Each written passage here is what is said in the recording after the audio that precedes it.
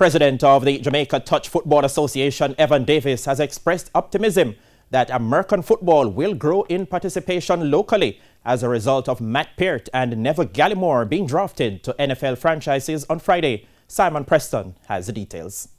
6'7" offensive tackle Matt Peart was selected by four-time Super Bowl winners, the New York Giants, as the number 99 pick in the 2020 NFL Draft. Peart, who was selected out of the University of Connecticut, was the 35th pick of the third round. The 22-year-old now joins countrymen Patrick Chung, Daniel Hunter and Corey Ballantyne in the league.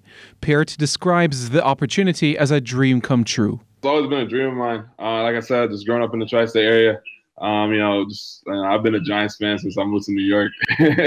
So it's always been a dream. And things I want to work on, just overall, just become a better student of the game, and just fine-tune everything in regards to coming to technique.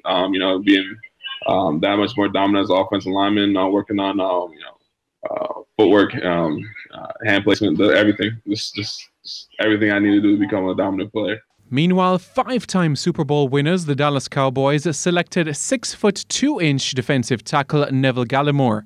Gallimore, who was born in Canada, was born to Jamaican parents and spent his early years on the island before heading to North America. The University of Oklahoma man was the 82nd pick overall in the draft and was number 18 in the third round.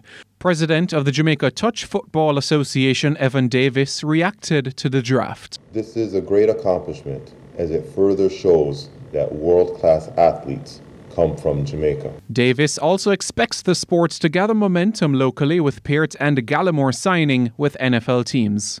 We anticipate that this will increase the participation and interest in our American Football League here in Jamaica. It provides proof that the path is real, that hard work and dedication pays off with a chance to play in the NFL.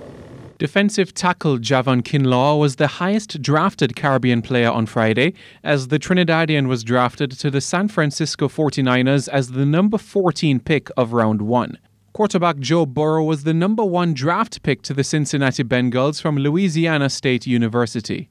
The draft this year was held online due to the COVID-19 pandemic.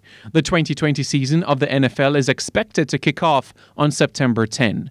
Simon Preston reporting for TVJ Sports.